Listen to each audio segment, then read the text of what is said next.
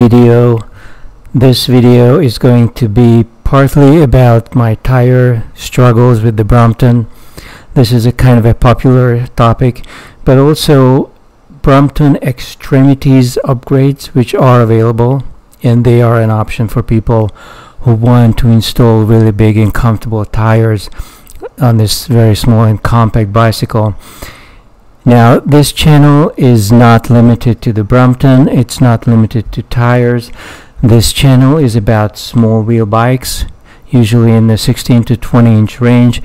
Not just bicycles, scooters, mini motorcycles, anything on 2, 3, sometimes even on 4 wheels that you can ride on. If you're interested in this topic, I recommend that you subscribe. I have a backup channel on Odysee, and please check out some of the merchandise recommendations I have in the description below the video.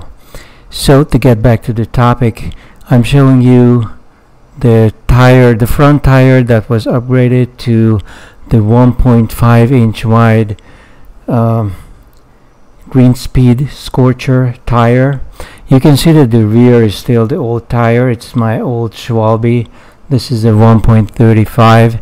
It's a very uncomfortable tire. I run on 90 to 100 psi, and you can see it's pretty worn. I just wanted to test the big Scorcher tire, or bigger Scorcher tire, on the front first, and it worked just fine. I could even use the mud guard, so no problem. This is how the front looks. You can see that it is a bigger tire, but not that much bigger than the Schwalbe, but I can run it on 40 or 50 psi. I typically run it on 50 psi, and the difference in the level of comfort and also the smoothness, like how easily this tire accelerates, is off the charts compared to the Marathon. I have nothing wrong to say about the Marathon, but that's a touring tire. It's not a very comfortable tire to ride on. It was built exclusively for durability, much more than anything else. So I wanted to upgrade the rear tire as well, and I wanted to remove the mud guards. The mud guards can get pretty dusty, and you can see that there isn't much clearance. So I got a new tire for the rear, and I believe I have a link to the Hustle Shop site where you can get these tires. They are pretty expensive. They run around 80 bucks per piece, and sometimes I get to order them from Australia because it's so difficult to get them, but if you wait you can get them, and they are certainly worth the wait. This white wool series is apparently running out, and they are coming out with a new version that's going to be even lighter, and it's going to be all black, or it's going to have some kind of a different imprint on it. I must say I really like this reflective coating. I think it's really safe and makes the tire look good. You can see the actual sizing. The sizing is 349 millimeters as opposed to the 345 millimeter of the Bromton and the 305 millimeter of most tire manufacturers. Most 16-inch tires on the market are 305. So don't be fooled and buy a 305 millimeter 16-inch tire for your Bromton, because it's not going to fit. 349 does fit. It's just a very slight difference, and I did the job by myself. It wasn't that bad. You had to unscrew a few things, but this does not require a mechanic. As you can see, it got pretty dirty. I keep my bike really clean, but these are areas where I just cannot easily get to, and if you have a lot of dirt, it can cause problems with the tire. So I recommend that you keep it really clean. Unless you want to remove the wheel every time you clean the tire, you can perhaps squeeze a wet cloth in here and roll the tire to try to clean out this area. In the winter you can even have ice on it, but I don't think many people ride in frozen conditions. So it was full of dirt. I'm not missing the mud guards. I'm not missing this stuff at all. As you can see, there is plenty of space here. If I wanted to go for a 2-inch wide tire, that would add a 1/4 inch on each side. Now this is about a 1/2 inch. The quarter inch would be somewhere here. You have that much space. Even on the top, I measured the distance on the top. On the top, I would need a full ½ inch to mount a Big Apple tire.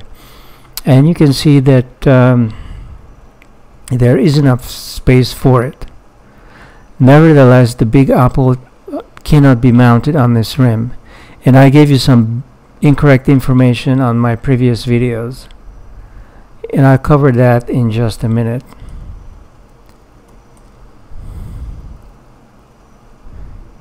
So, to look at what the Big Apple tire offers, it has a 12-inch version, it has a 14-inch, and it has a 16-inch as well. But the 16-inch is a 305. You cannot mount a 305. I mean, actually, you cannot mount it. You can mount it on the standard fork, but it's going to be a smaller wheel, and the tire is going to be much fatter, and the reach of the caliper brakes is not going to be enough, so you'll have to replace or upgrade the brakes, which is entirely possible. And I'm going to show you an arrangement for somebody. Which one? So this one, this is where you see that they actually installed a smaller rim. This is a 305 16-inch rim, and this is the original rim on the standard Bromton. Now this is installed on a custom extremity, custom fork, custom rear triangle. But you could do the front. You could not do the rear, but you can do the front just as you see it here, but with a different caliper brake. This is a custom fork. It's my favorite actually, and this fork is typically used with a disc brake. So what you see here is the hydraulic disc brake. You can also install mechanical discs. This setup is called the Vostok. It's made in Russia by this gentleman. He makes it in a plant, and he used to have a website. He doesn't have a website anymore. What he does is he goes on Indiegogo every once in a while and he launches a new batch. If you need a set now, it's probably going to take some extra money, but you can certainly contact him. This is how it's made.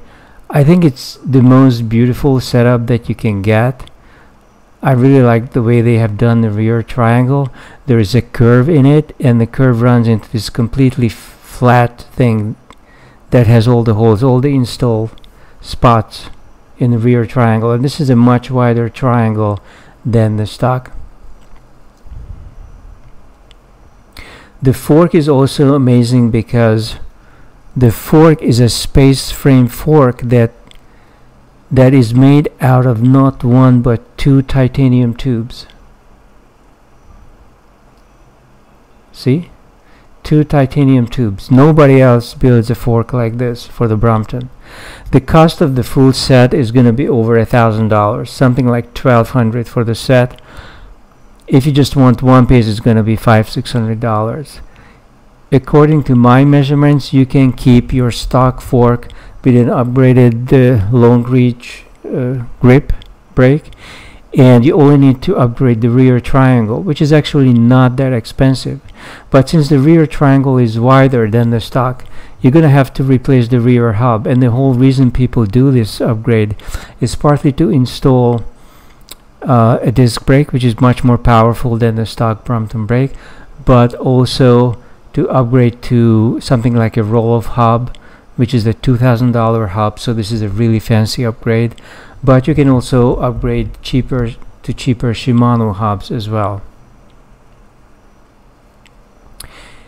Here's a Vostok upgrade front and rear, really nice, really fancy. You can see that there are 2 tubes in the front to make it extra rigid and yet very lightweight.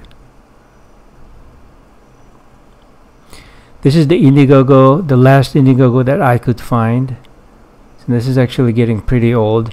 I'm sure the pandemic and the lockdown must have affected this trade and the production. I don't even know if we can import anything from Russia based on the political situation, depending upon where you are. If you're not in the US or England, you might be able to import it. It's really a beautiful set. I absolutely love it. Really professional and unique looking.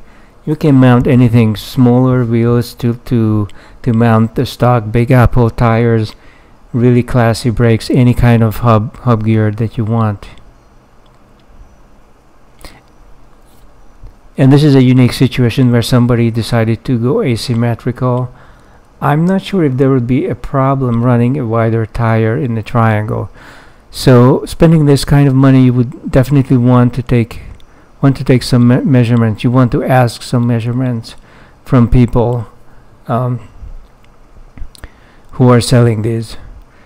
And this is the price of a Big Apple in the 305 16-inch size. This is about $30. Not an easy tire to find, but it can be found. Now there's another extremity upgrade which pushes the wheels down, so you can install 18-inch rims. This is the same rim that you see on the Birdie. So this is the same rim you have on the Birdie. This is a Birdie with the standard 16-inch 16x2 Big Apple tires, and this is a 305 millimeter. So this is Kinetics. Kinetics is in the UK. What I know about this guy is this guy has upgraded the Bromton in so many ways. The Bromton company has taken away his license. He's not allowed to sell Bromton anymore, but he sells all kinds of crazy upgrades, even belt drive. You can get anything from Kinetics. And I'll put a link in the description so you can find it. So this is the standard 16-inch size, and this is what it looks like once you have upgraded it to the Kinetics with the 18-inch rims. This is a crazy and insane upgrade, and I'm not sure I like it. Like aesthetically, it's not very pleasing. I actually like the smaller wheel. This wheel looks really sexy on the Bromton for some reason. This big wheel is not very appealing to me, but for somebody who wants to do a lot of off-roading or touring and doesn't want to replace the Bromton with a Birdie, this could be an option. And this is another Kinetics installation with, in fact, I'm not sure if it's even Kinetics. There are so many kits on the market, you really have to do your research. But this involves installing the smaller 305 rims, and because the tires are so fat, they still fill up the gap. They still go pretty far up. So what you lose on the rim size, you tend to gain back if you install something as big as the Big Apple. And here is a video I took riding with the new wider 1.5 tire installed in the rear. It's inflated to about 50 psi. You can see that it looks hard. It's not soft at all. But you can also see, if you look inside the triangle, that there's really hardly any space on the two sides, especially on the right side. In fact, the standard triangle that comes from Bromton includes a little dent that they put into it, because the rear triangle is so tight. The only way you can even run the regular 1.35 tire is if they put a little dent into it. So this is definitely the biggest tire you can buy for the Bromton without upgrading the extremities, at least in the rear. And what's in the way is not so much the brake, which is easily upgradable to something bigger or wider. The problem is the triangle itself. You don't have that problem in the front, because in the front the brake might have to be upgraded, but the fork is actually wide enough to take something that's 2 inches wide. Here I'm showing a little bit of off-roading. The tire works reasonably well. Obviously it's not a real gravel tire. This is just 1.5 width, but I'm absolutely amazed at the resilience of this tire. I have ridden all over with this thing and no punctures so far. I've had the tire for a whole year and no flats. So highly recommended. Get the tire. Check out the links in the description, and I'll be back soon enough. Again, if you're interested in small wheel stuff, electric bikes, tire tech, this is the channel to subscribe to, and I'll see you in the next one.